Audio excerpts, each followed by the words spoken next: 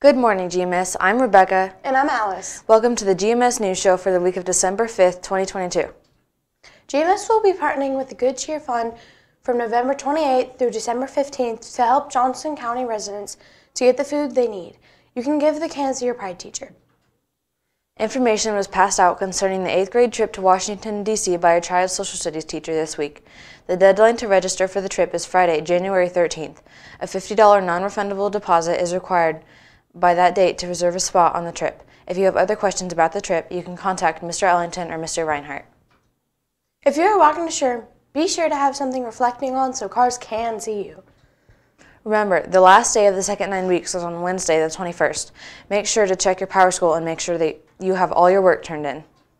Now let's get to the interview of the week, top trending in the GMS Sports Update. Have a great week, everybody, and remember to have fun and make sure to get into the Christmas spirit. Welcome to the GMS News Show interview of the week. I am Cohen Whitson here with the Data Secretary, Mrs. Whitson. How are you doing today? I'm good, thank you. Question 1. Would you like to start telling us a little bit about yourself? Sure. I started working for Greenwood Schools in July, and before that, I worked at Marian University and Franklin College.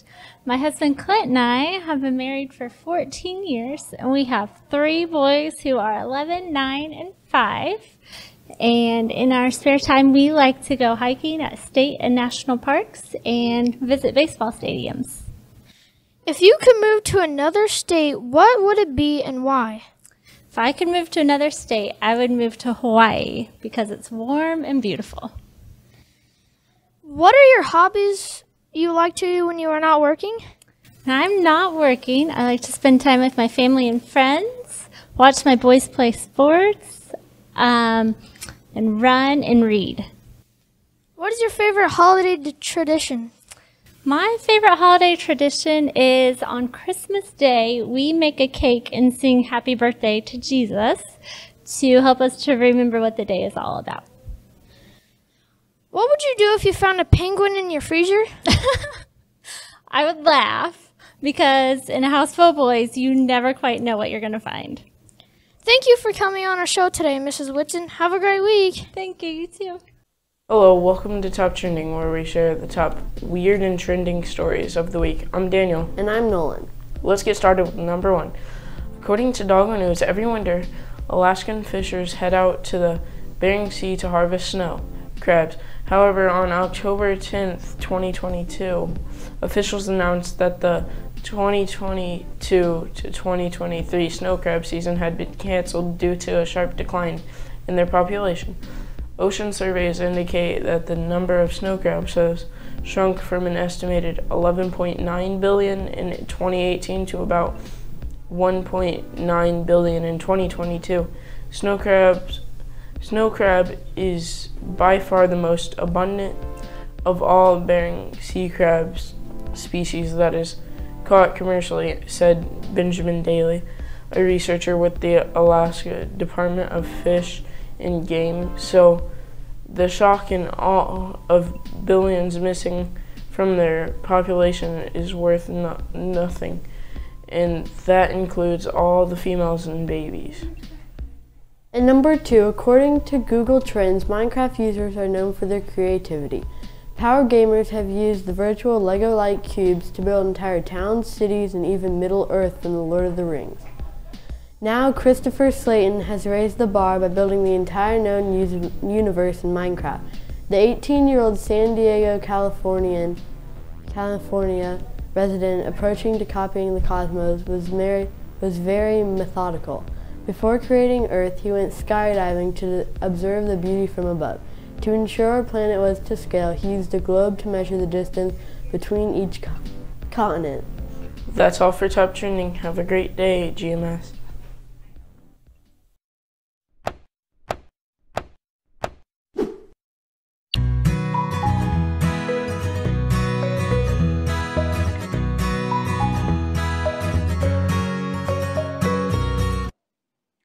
Hi everybody, Miss Jessica here from Greenwood Public Library for another Greenwood Reads. I'm up in the staff studio today and I've got 4 new books for you. The first one I have is called Each Night Was Illuminated by Jody Lee Anderson. And it is about two teens who, when they were children, they saw a very bad accident. They witnessed it together. And then Elias moved away to Australia. And Cassie, she just kind of went on with her normal life. But then Elias comes back, moves back from Australia, and he and Cassie get to know each other again, and she starts following him when he goes out on ghost hunts, because after this accident they witnessed, he now believes in ghosts, and Cassie decides to join him on his adventures. The second one I have for you today is called Creep, a Love Story by Ligia, Day Pinafore. And this, if you have seen the Netflix show You, a little bit like that, it is definitely about someone named Rafi, a girl named Rafi, who admires people and follows them, and she's a stalker. So this is her story. Check it out. The next one I have for you is The Luminaries. You may have seen this. It's getting a lot of promotion. It's by Susan Dennard. And it is about a girl named Winnie Wednesday, which I just absolutely love, and how the Luminaries are an ancient order that protect her town.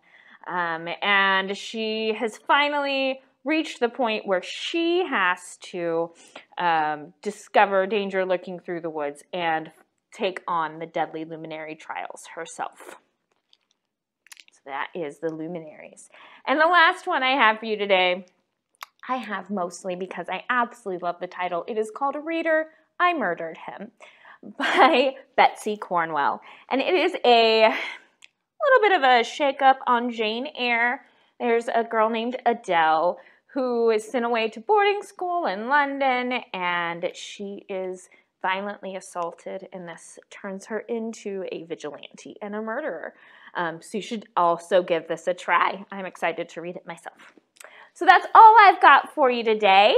Make sure you give them a read, visit the library, and visit our website, www.greenwoodlibrary.us, for some more recommendations. Just wanted to give you a heads up on some of our December programs. A reminder that every Tuesday we have video games that you can play, and every Thursday we watch a movie. And on December the 9th, we're going to have an after-hours program. It's a cozy reading evening, and I definitely hope that you will sign up for that. You can register on our calendar on our website, www.greenwoodlibrary.us. Again, that program is our cozy reading evening, and it will be on December 9th from 6 to 8 p.m. Bye! Hi, I'm Dexter. This is this week's home events for sports. Starting at Thursday, December 8th, it'll be 7th grade boys basketball versus Franklin Community starting at 5:30 p.m. at home. That's all for sports. Welcome to the new GMS Weather Channel, and let's take a look at this week's forecast. On Monday, Tuesday, and Wednesday, you might want to bring a rain jacket or an umbrella because there's a very high chance of precipitation. And on Tuesday, there's a lot of wind, so that might cause the temperatures to drop. On Thursday and Friday, there will be clear skies, but it will still be very cold. And again, on Friday, the wind is very high, so it might end up being colder than it says it is. That's all for GMS weather.